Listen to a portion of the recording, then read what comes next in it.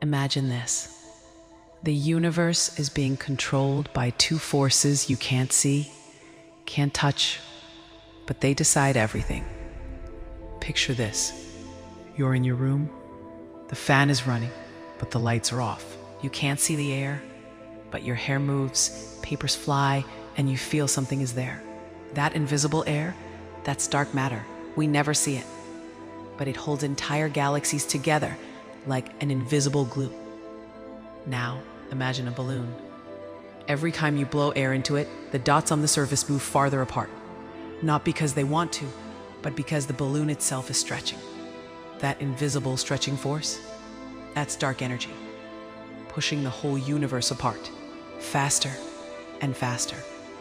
So the next time you switch on a fan or blow up a balloon, remember this.